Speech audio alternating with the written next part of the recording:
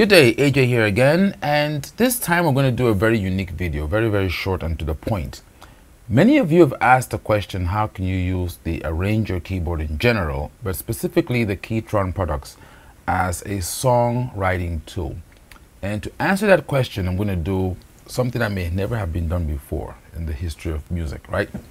So we're going to take a style, Latin style, I guess in this case, one of the good ones coming from the AjamSonic Pro 1 package, and we're going to blend in some African rhythms. When I say African rhythms, automatically most people think about percussion and drums. But this time I'm going to go to the heart of West Africa and borrow some of those high sounding soukous guitars. We call them soukous guitar, right? So pretty much guitars are played very high indeed, and also the nice bass from Dombolo, the bass line, which is very unique because the bass also incorporates some of the rhythm with the kick drum as well. And you're going to listen and find out why I'm saying all of this, right? So let's say I woke up at 4 o'clock in the morning, which it is right now, 4:30 a.m. in the morning here on the East Coast, and you were trying to produce something. You had a revelation. You have an idea. You want to put that idea down in terms of music.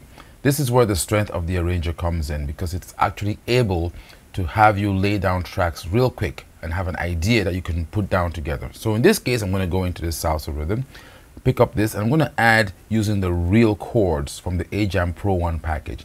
Now in this case, the real chords are going to be those guitars, and the real bass is going to be that live bass player.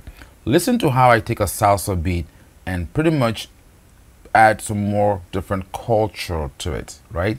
And this is where most of the music today is actually going to.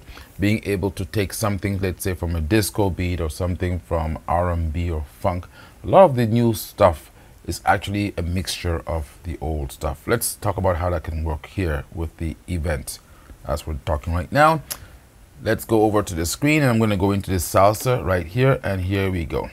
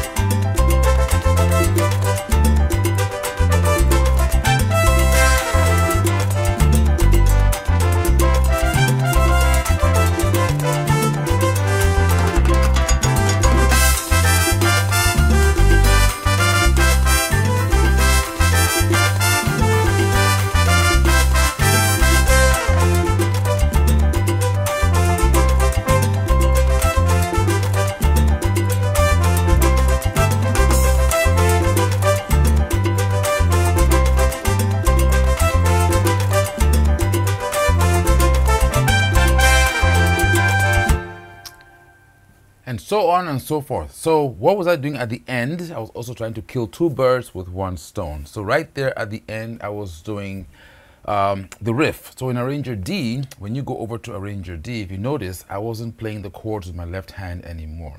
So most of the styles, especially with the AjamSonic Pro 1 package, they have a little R. Let's go to the screen right there so you can see. If you look at the style name, it has an R at the end of it. So this means that if I select that particular style, in this case that one with the R over there, then when I'm playing in the arranger, A, B, C, for the most part, I can introduce the chord changes, right? In other words, I can play the chords myself, the different chord progression.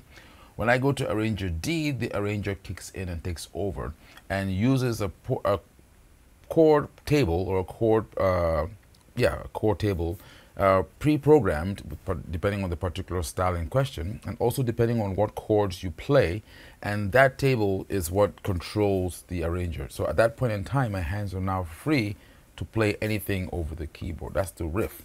That's a feature that was introduced way back with the SD5 and then carried over on into the Audio series, and some of that was trickled into the SD9 as well. But with the AjamSonic Pro 1 package, we're bringing back those styles as well. So stay tuned, and there's a lot more coming up for you guys, especially those of you who requested being able to use this machine once you have the content, right?